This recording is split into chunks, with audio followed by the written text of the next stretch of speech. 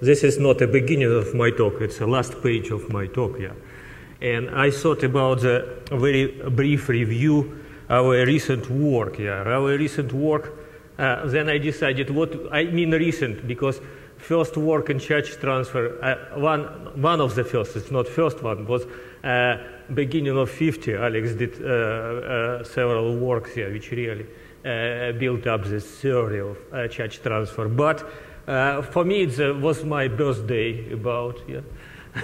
In this case, yeah, I decided that maybe I will talk about our recent result. Recent, it means that related to a specific question of the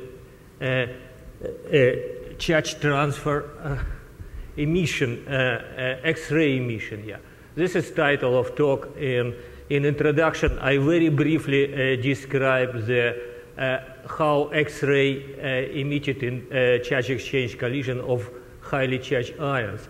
Then I will talk about the astrophysical sources of charge exchange X-ray emission. I will analyze the spectra, will show our results, and then describe the modeling of different astrophysical objects. Emission from comets, from planetary atmosphere, dark moon X-rays, and emission from the heliosphere. Alex was the first who formulated for us, yeah, for a group of people, this theoretical problem, and we worked for maybe for 10 years, yeah, and this is a group of our collaborators, yeah, not all names in here in this list, yeah, but all collaborators were important, and they certainly bring a lot of understanding and description of the, sorry, I will change it a little bit, in description of the charge exchange collision. This is very trivial scheme, yeah, what's happened if ion collide with neutrals, yeah. This is hydrogen atom.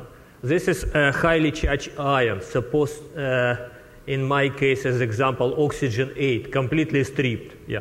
When this ion collide with a neutral gas, it has a chance to capture electron in highly excited state. This is orbits, yeah, which shown here, and capture to ground state, to lower orbit, is not probable because, has a very low probability because electron doesn't like change energy. Yeah, it keeps the same total energy as initial ionization potential. Yeah. What's happened after this collision? Yeah, this ion moves, but now it's an ion with additional electron, highly excited, highly charged ions. Yeah. If I just remind you scheme of hydrogenic levels, this is scheme of hydrogenic levels, you will see that after population, for example, this state, 4p state, yeah, electron may come to other states and radiate photon in this transition. And relaxation path, one of the relaxation paths is this one. Or you have another relaxation path, this one. If we take into account that this collision populate many levels of this excited ion, not single orbit, yeah, you will have an ensemble of these cascading photons. Yeah, they originate from different excited state, and population of this excited state depend on the collisional process. Yeah, this is sketch of the ensemble of the emitted photons. Yeah, this is photon energy. This is number of photons.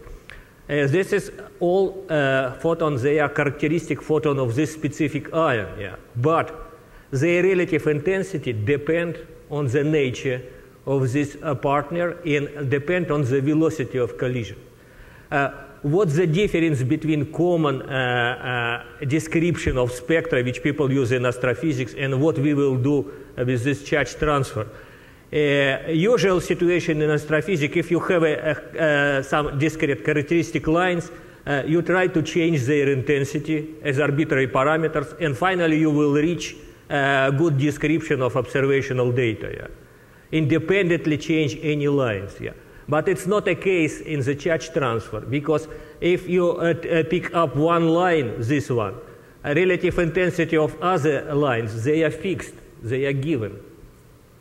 You cannot change them, because if you have a given velocity and given colliding partners, that's all.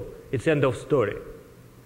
It means that instead of doing common fitting of spectra, which people usually do for plasma, you need to work with this unit of modeling. This is single ensemble which you have to use for this velocity and for this partner. And only including this ensemble I allowed if you're aware about velocity.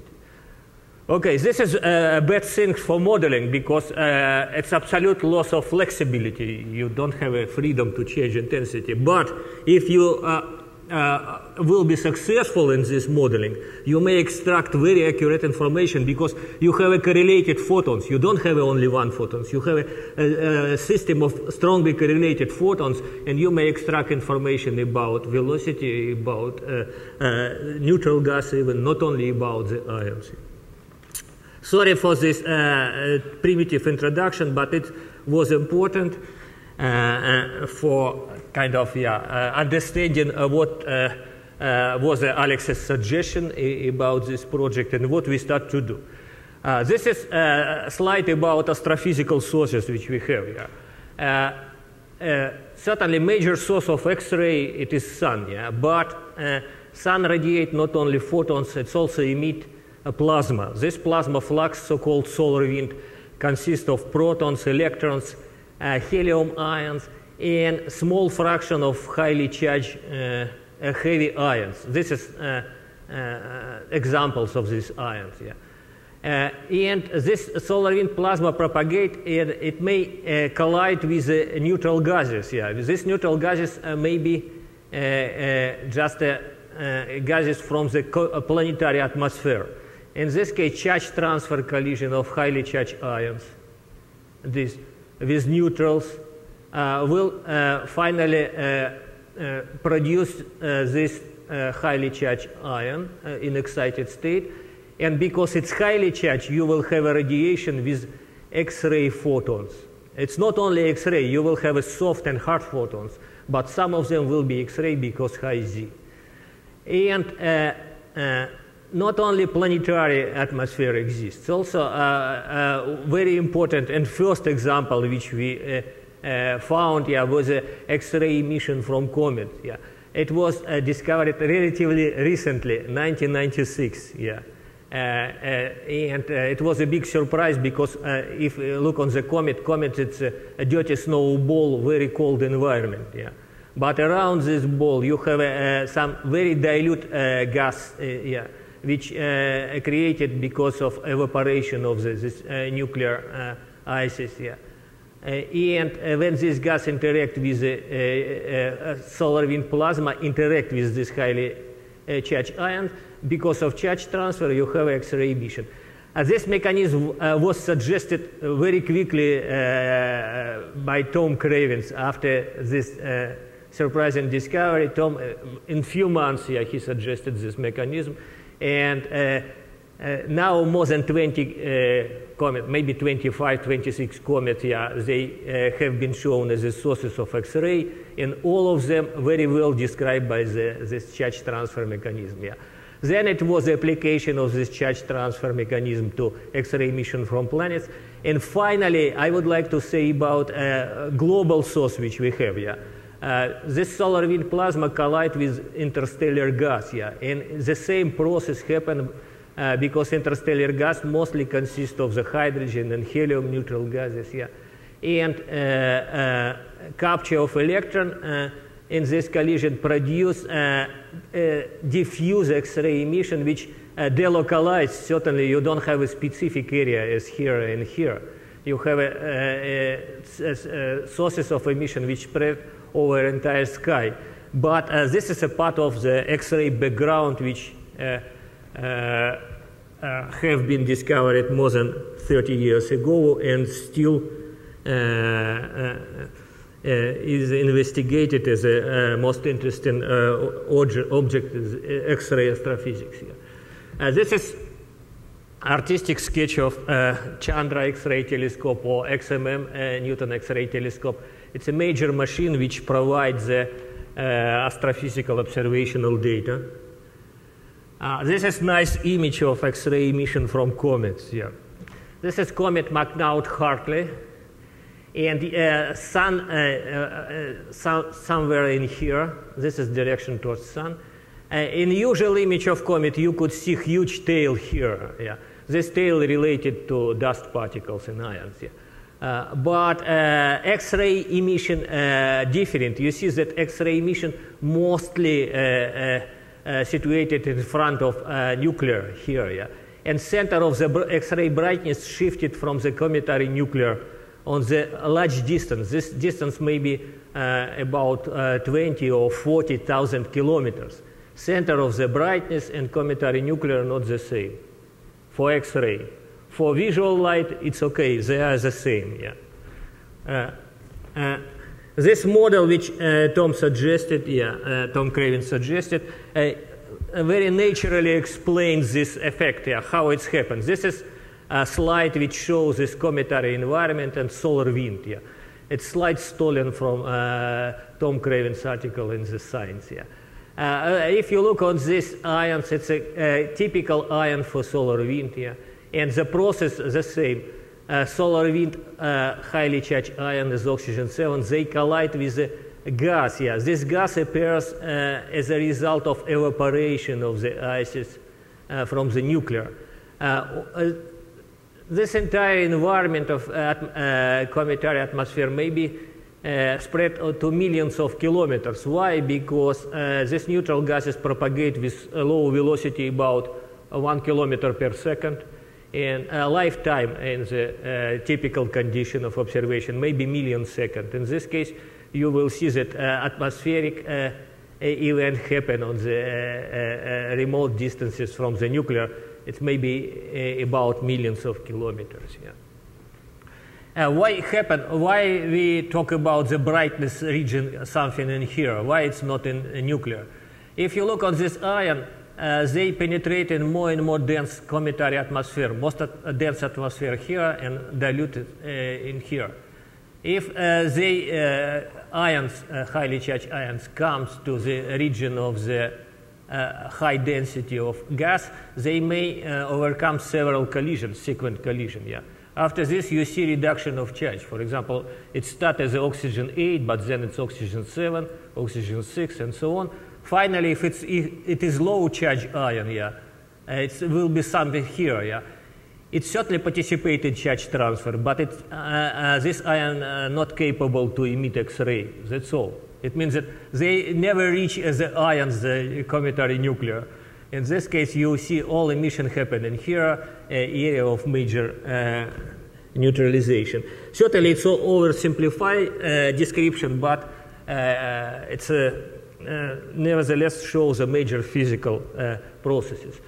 I will not describe this in details because I think it's require many times. Yeah. I only would like to say that one of the challenging in this description of charge transfer was description of all relaxation passes. Yeah. As again I mentioned, this is levels of highly excited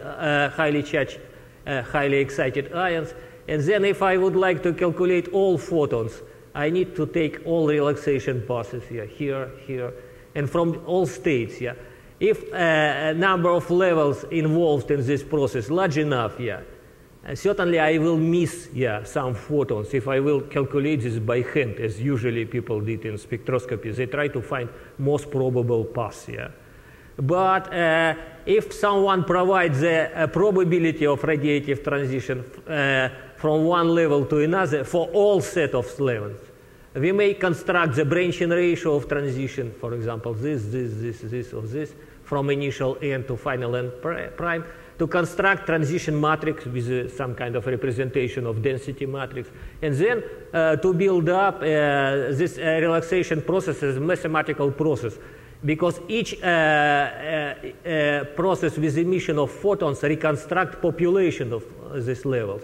And finally, this population just go down and accumulate it on these two levels and finally comes here. That's all. In this case, mathematically, it was a way which we work, way of matrix algebra. Alex and I did this for beginning for Jupiter X-ray emission, but then we applied this to description of cometary spectra. We certainly try to verify our theoretical approach to our calculations, and the best way to verify to compare a result with the laboratory measurement. This is experiment from Peter Beiersdorfer group, a collision of neon-10 with neon, and then radiation. This green lines, it is a radiation, green points, sorry, green circles, our theoretical spectra, this red sharp lines, it's X-ray emission. This is relative intensity of line. If we artificially increase width of line, for example, instead 1 electron volt, put 10 electron volt, you have these black curves. But this photons which shown in here, it's also photons from the same cascade, only it is soft photons. You see their energy in insert picture from 0 to 400 electron volt. This is kilo electron volt region. As I mentioned before, this intensity and this, they are strongly correlated. But if we would like to compare with the experiment, we just put the 100 electron volt resolution, this blue line, it's calculation without any parameters, no adjustment, anything here. And for our condition, it is very good theoretical description and very good spectrum. It's another example. It's from Ara-Chechang group. It's emission of oxygen 7 ion in collision of oxygen 8 with helium. The same experimental symbols. It's green circles. Theoretical sharp spectra here. If we include the resolution which correspond to their experiment, you see this black line, which in good agreement. This is soft photons.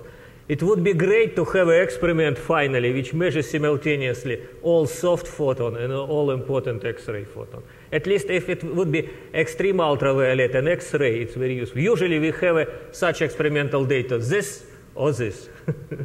Maybe we will discuss this during poster session because it's one interesting point in analysis of relaxation of excitation. Sorry for this busy slide. I will not describe all details. Only I would like to say this is experimental, observational, data from the emission from different comets. This is photon energy. This is relative intensity of signal. Different points, different colors show the X-ray spectra detected from different comets with different satellite and in different time. I mean, it's absolutely a different system, but nevertheless, you see that a result forms some type of line. This oscillating curve, black oscillating curve, our theoretical calculation without any parameters here, just ab initio calculation. Only parameter which we use, it's a solar wind composition. We call this slow solar wind. This composition known from other astrophysical measurements, not related to X-ray emission.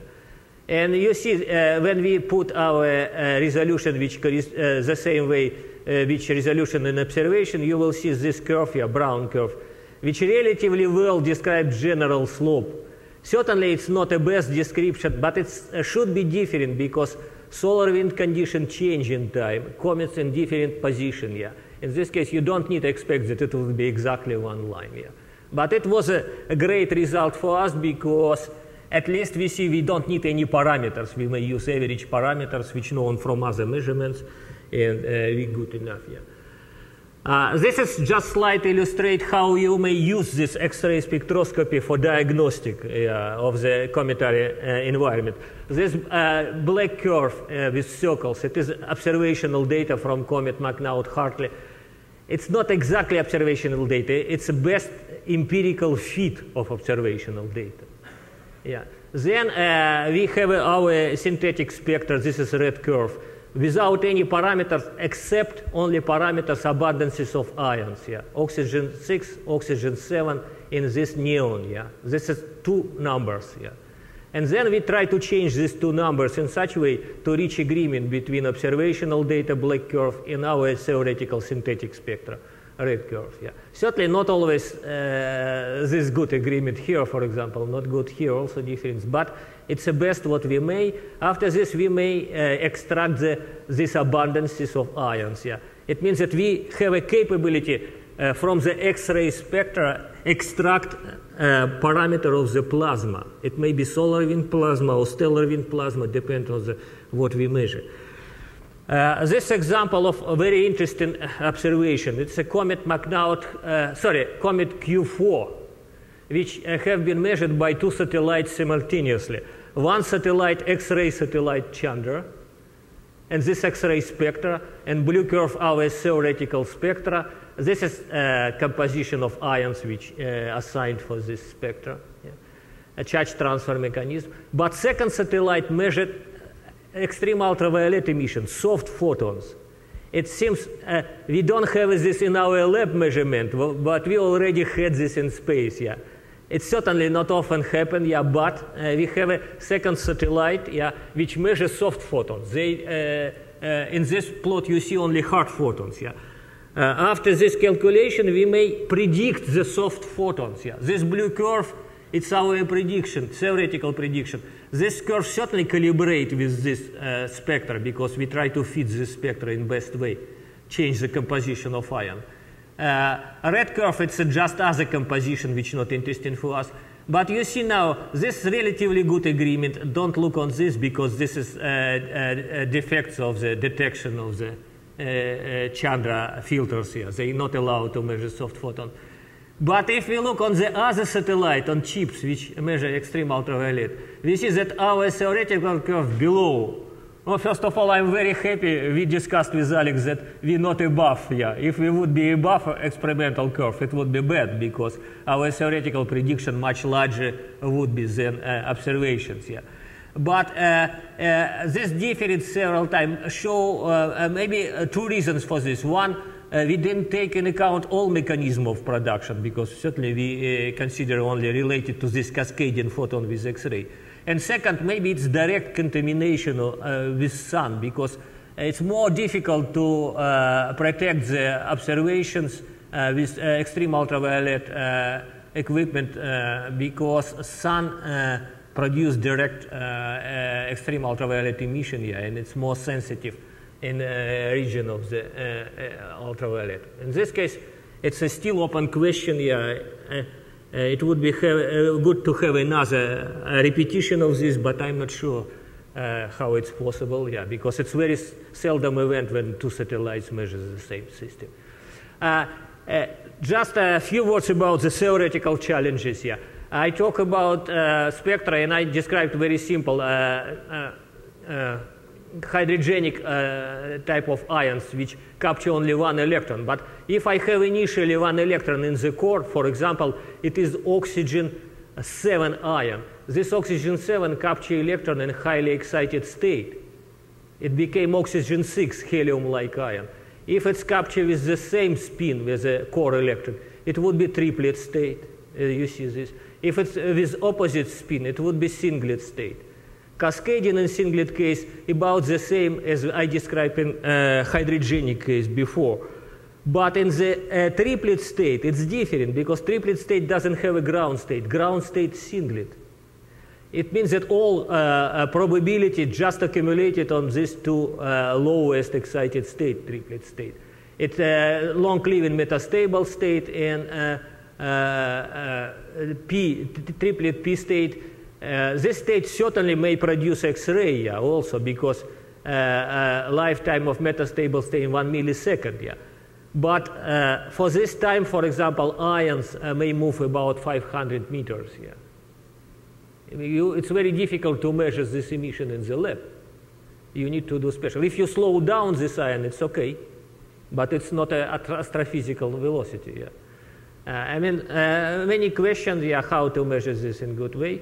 But what was what was astrophysical prediction, yeah, and what was our results here? Astrophysical prediction was that if you have this charge transfer mechanism, you will have this metastable state as a major source of emission, most brightest line, yeah. This is emission from Mars. Yeah.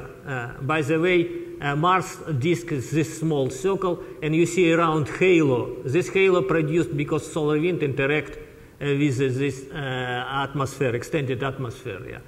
Yeah. And it's about 8 radii of Mars, yeah, this area of halo. And in recent measurement with XMM Newton, Conor Denner paid attention to high resolution of this spectral line. This is metastable state 1, which I mentioned, yeah, forbidden spin, forbidden transition. This is 2, intercombination transition from P state, and 3, allowed transition, singlet transition. Theory predict 5.8, yeah, a measurement shows 6, yeah. In this case, it was a strong evidence for us that with this resolution at least, yeah, we may say that this halo, which I showed before, have a charge transfer emission nature. Jane, how much time I have? 5 minutes, okay, yeah. In this case, yeah, I very briefly only show this. This is Jupiter, yeah. I promised to show that.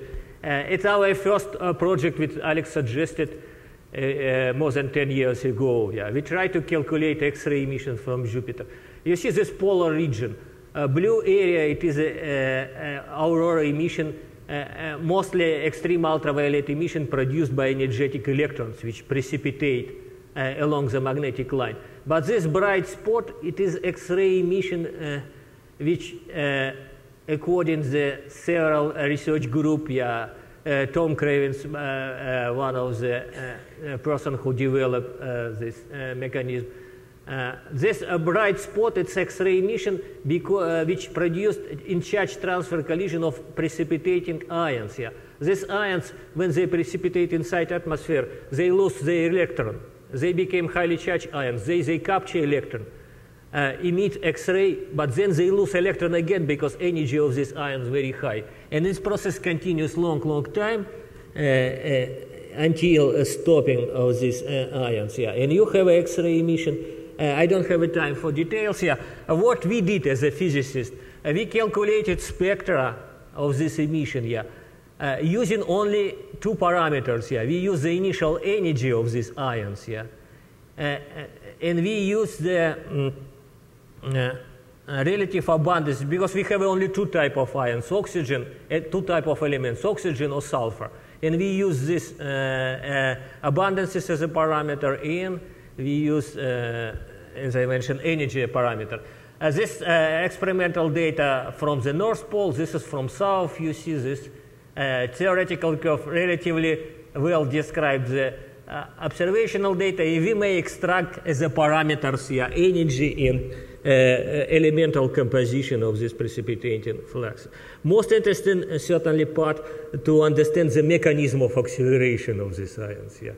I think we look forward, yeah, it will be known soon. Yeah. But it's different science, it's not certainly atomic spectroscopy, it should be magnetohydrodynamic. Yeah, I don't have a time to say it was some beautiful work by Brett Worslin and his collaborator about dark moon emission. People saw emission. This is moon in normal light, yeah, dark side, light side. When they look on the with X-ray telescope, they found this bright side provide X-ray, but dark side also. Yeah. What we found in our works, this dark side, it's not really emission from the moon itself. It's emission from the Earth's atmosphere, yeah, which interact with the solar wind highly charged ions. This is last slide which I would like to show. This is how our solar system looks, yeah, from outside. Yeah. This is a distance in the astronomical unit. Astronomical unit is the radius of orbiting of Earth around Sun.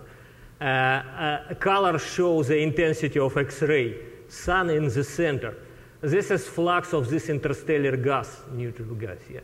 And you could see that X-ray mostly certainly focus near Sun because it's most intensive solar wind flux, but also you see this conical region. They related to just focusing, gravitational focusing of flux of this neutral gas in the X-ray, in the gravitational field of the sun. I don't want to read this conclusion because it's just describes the modern stage of our research here. I would like to just make emphasis about conclusion 2, because I'm insider of Dalgarno's group. I had a chance to learn how it works, what kind of strong feature of our group and what a weak feature. I would like to say that Alex certainly, and you will agree, always formulate well scientific problem with kind of very high precision and accuracy. At least you know what to do. But what is our group famous also that we also may provide comprehensive analysis and formulation of unsolvable problems here. It's an example here, just slide. You see Professor Dalgarno just formulates a new challenging idea for us here. Please pay attention to his right hand, glass in right hand. Second point which I would like to say, because Alex always interested in science generally, and he likes interdisciplinary research here. If you look on this slide here, it's a slide which describes interdisciplinary research and interaction here. This is Professor Dalgarno discussed and analyzed some biological, medical experiments of with Professor Zhdanova. It's experiment about zebrafish here, about sleep propensity of zebrafish. Pay attention, Alex keep glass in the left hand here. It means that right hand for core science, left hand for interdisciplinary research. You talk about eyebrows, I have also signals here. Let's look, it's not all stuff. This year, what is a specific strong feature of Dalgarno's school? We always try to work close to experimentalists. Peter Weisdorfer just support me in this way. And look on this. This is a member of Dalgarno's team, Dr. Zhang and Dr. Kharchenko, do some kind of experimental research in classical or semi-classical collisions. We hope to use this research in modeling of some non-equilibrium astrophysical processes. The question, one question, what do you think, how this photo appears here? Who did this photo? Another member of Dalgarno's team, predoctoral student Stefano, he's in here. It means that he also was in this experimental field in this time. It's just, I have at least 11 additional features, but I will not consume your time. Thank you very much for your attention.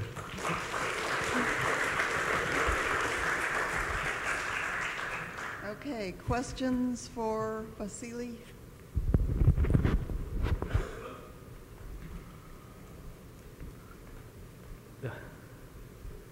I understand that you and Alex were working together on whether or not the wind-blown bubbles around some powerful stars might in fact show up as individual sources. Are you doing that? And if so, is it looking promising?